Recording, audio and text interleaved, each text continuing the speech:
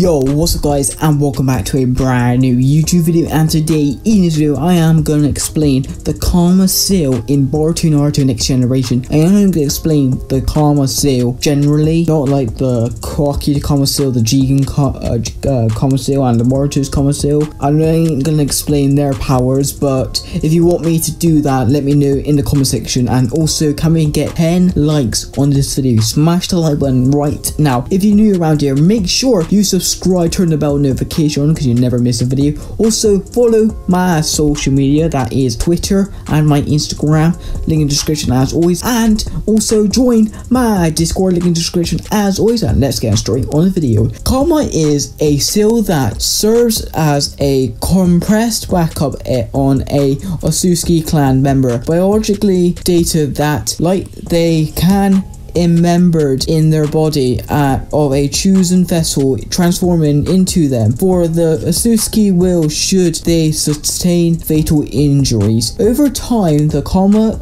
overwrite the vessel genetic profile until their body transforms into that of a perfect reincarnation of their Otsutsuki template, at which point the karma disappears and the Otsutsuki can take over their body and resurrect. In the interim, the vessel can learn to activate the karma and utilize a portion of the Otsutsuki's power and the Otsutsuki's will to manifest and take over control over their body. Imparting a karma onto a Kandia vessel requires a huge amount of energy to do so. Once the karma is applied, its progress of spreading the biologically data into vessel and final resurrection entails automatically, in which not the when a Otsutsuki resurrect, the vanishing of a duplicate karma means they are vulnerable to a permanent death unless they can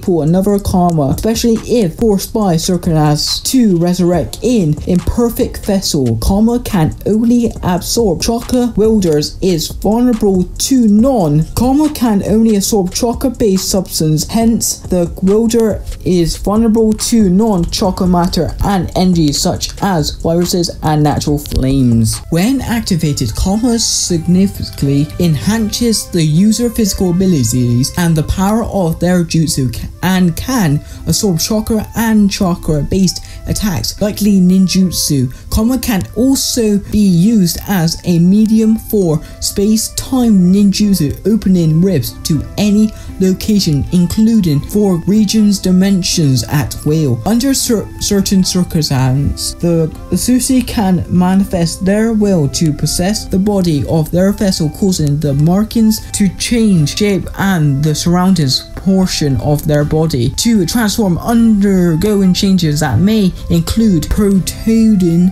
Otsutsuki signature horns and even activating their Dujutsu. Over time, the vessel's own genetic information will be completely overwritten by the Otsutsuki biological data as a lot amount in the karma, at which point the karma will disappear and the Otsutsuki will resurrect, taking over their vessel and erasing their personality. This is the true purpose of the karma and allows the Otsutsuki to trance and death. Even if the vessel body dies and is severely damaged, so long as it exists and still bears karma, it will remain viable for the Otsutsuki to resurrect, through in which any way damage has suffered, which will be healed. That is it. This is all the information we got explained by karma, and is the final information because it got officially explained by Amado in chapter 47, I think.